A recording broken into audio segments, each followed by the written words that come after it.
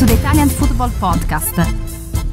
Today, I want us to do a profile on Empoli left-back Fabiano Parisi, who has been really, really impressive this season for Empoli. In fact, he has been really shown a lot of promise for a good couple of seasons now.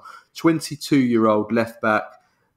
He broke through at Avellino first, and I knew about this guy a few years ago because that's where my mum's family are from, and Parisi was a huge fan favourite at Avellino. And they call him Il Pendolino di Serino. Yeah.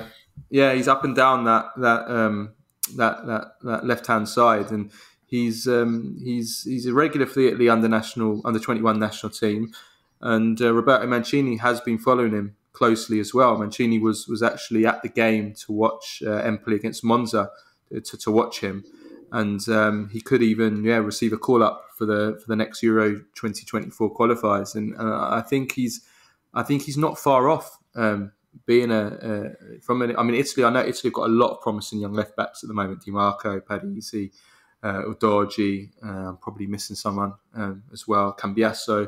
There's a lot of good up and coming left backs right now, but I think he has all the qualities, the raw qualities, to become a top left back. I mean, he's an excellent dribbler. I've been looking up his stats. He's the fourth in Serie A this season for successful dribbles, and that's all players of all positions. So he's coming from a left back. That's very, very impressive.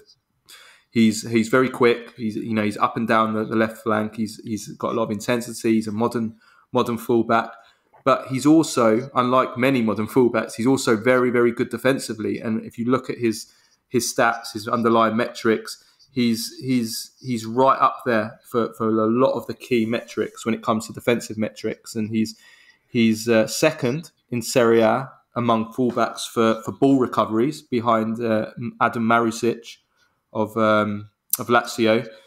He also is the second for ball recoveries in the opposition half. So I know Empoli play that way, but it also shows his ability to press into the opposition half and win the ball high up. He's third in Serie A among fullbacks for challenges. He's a competitive player. He's third in Serie A among fullbacks for tackles. So he gets stuck in, he puts challenges in. He reads the game well because he's third in Serie A among fullbacks for interceptions. And he has, I wouldn't say he has a massive goal threat, but he does have a goal threat. He scored twice this season because he does get forward. So I think this is a very, very promising player. He's been linked to a lot of Premier League clubs. There's Premier League interest in him.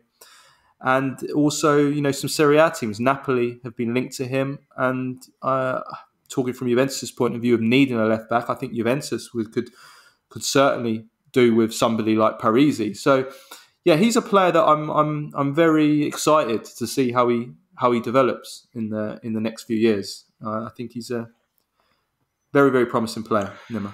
I really like him. I really, really like him. I think he's technical. He's a modern fullback. I like his crossing. I like that he can dribble. He can beat his man. And I think he's got pretty much all the raw qualities, everything needed to be a top left back, whether it's a wing back or a left back in a four, is something I think it would be, is something that I think will make him. He has everything there to become a top player for sure. And I think with Inter struggling a little bit on that position, unless they find a right wing back that can do that, they've got Dimarco, who's more of a brilliant crosser, but can't, is not a dribbler or can beat his man. But Parisi would be an option, even though I think Gosens has been great, but he's not exactly getting any younger Gosens. So if there's a possibility to sell Robin Gosens and bring in Parisi, I would love him at Inter. I think he's absolutely. Don't get greedy now, Nima. No, I'm not getting greedy. Get greedy. You cannot say I've gotten greedy when I've got Denzel Dumfries, the human meme, on right wing back, and don't get greedy Dzeko, at left the back. Bosnian nonno, standing there. He looks literally like Dzeko is a class player, but he's 37. He's going on 38, and his turns are exactly like that cartoon Zootropolis when they're going to the.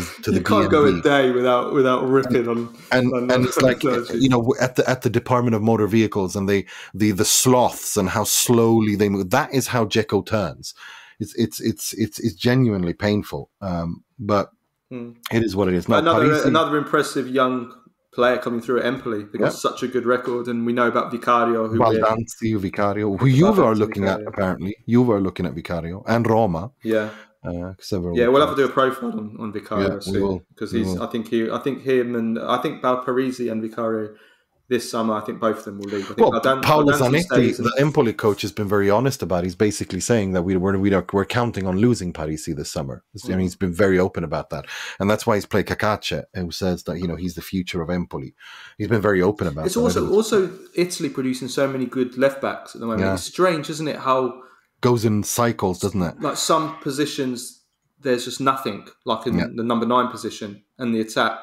I mean, they're in such a crisis in the attack that they're actually looking to the Romanian league and the Argentine. Is it the Argentine league, or they're looking at an Argentinian player who, I'll be honest, I hadn't even heard of until this morning, and I've already forgotten his name.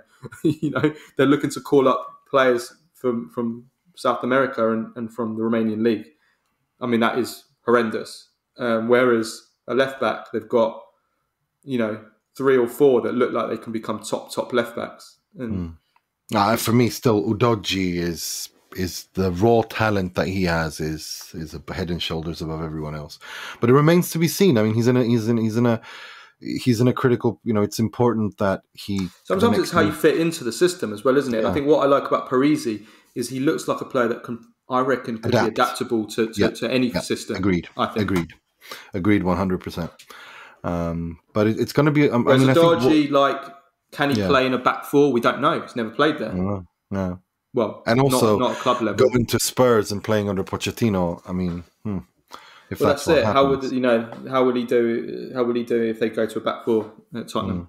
But then I guess if he wants a career in the Italy national team, he has to play there. And I guess that's probably why he hasn't been called up for Italy so far. Because of that.